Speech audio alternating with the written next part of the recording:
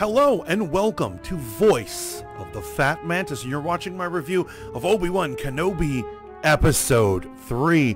Wish I had a title for it, but it seems that something you might learn in basic writing class is that you should title your episodes or your poems or your short stories a feeling of what it's actually about. I think sometimes they don't know. Now, by no means am I giving this a bad review. Actually, I'd say that this is the best episode we have seen thus far. I just feel like it's still beating around the bush, and we're going to get into that in just a moment.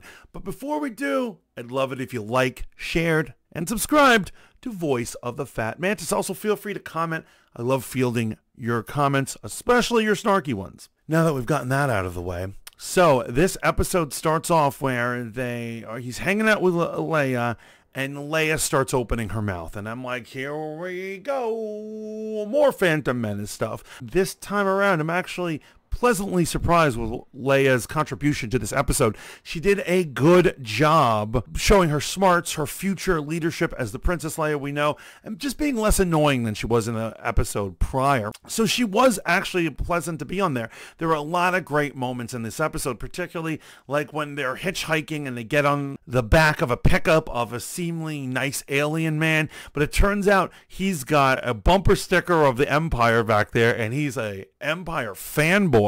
He even picks up some Imperial soldiers, which makes for a weird, fun, tense moment. And it was pretty cool as they pretended to be father and daughter aboard this vessel, trying not to get arrested by the stormtroopers. That was fun. And then later on, they eventually have to get into a fight and move on. They finally propel the plot forward.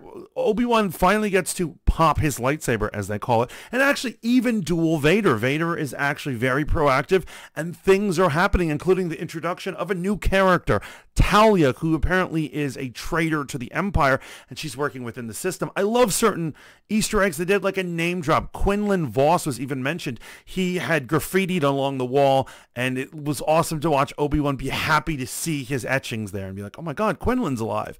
And to see him smile, I gotta say, Ewan McGregor is killing it in this part. He is by far the best part of this entire thing. I am giving this a good review, this episode, absolutely. There were some negatives onto it.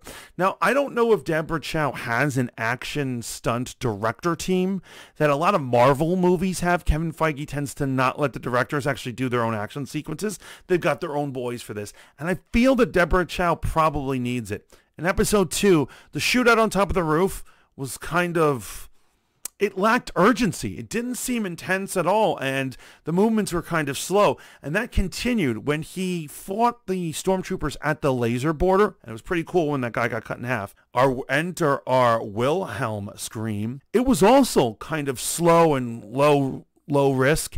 And then also later on, even when he fights Darth Vader, there was no sense of urgency, and therefore all intensity left. Now, I loved the ending of that sequence. He gets branded and he gets humiliated by Darth Vader. I really enjoyed that. But there are these moments where they're clashing, and he goes away from him, and then he just kind of like hops away, and he's only like 3 feet away, and he feels like there's a reason to walk and not run. There should be a high intensity. The Lord of Evil, Darth Vader, is chasing you, man. Move those legs, old man. That's what I don't understand what's going on there. Also, there was one moment that I found myself yelling at the screen.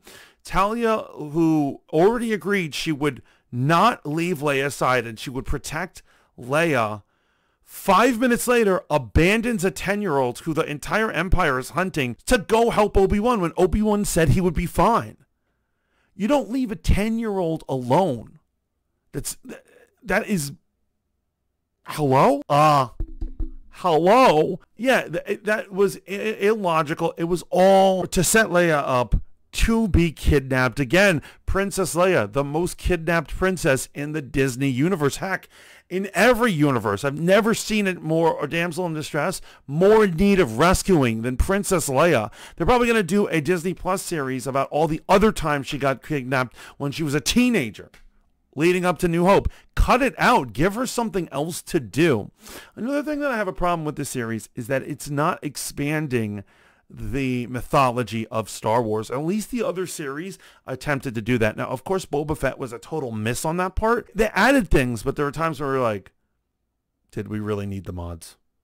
I mean, really. This does not attempt to do anything. We already know what Inquisitors were. We've already seen them. They're an overly used trope at this point. And we've seen these Stormtroopers, and there's nothing being added. No new alien races or any weird rules to the galaxy that we need to understand. And I just kind of wish the series would do that. That's what I'm here for.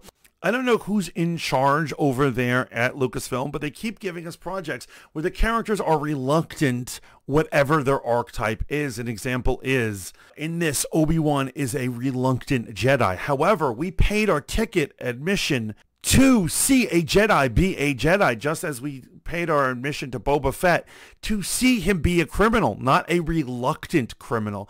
And it's really sapping the fun out of these series. I understand, hopefully it is halfway through the series. He just met his defeat at the hands of Vader. Maybe that will make him snap out of it. But he was just a shell of the man that he once was.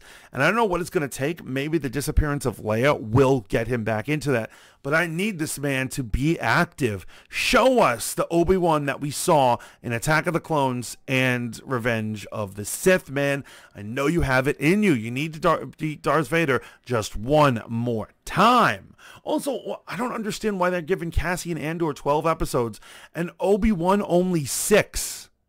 Does it make any logical sense to you? And if Cassian Andor is a better production and story than Obi-Wan, I don't know what I'm going to do. It's like they're trying to disrespect our old greats, man. At least we still have the Mandalorian. That will never let me down. But ultimately, I do think that this episode is a much improvement on what we saw before. But the real question is, what did you guys think of it? Please let me know down in the comments. Remember to like, share, and subscribe. And keep tuning in to Voice of the Fat Mantis for more reviews, analysis of Obi-Wan, Star Wars, Star Trek, all things nerdy, and all the news that's fit to print. Until next time, ciao for now.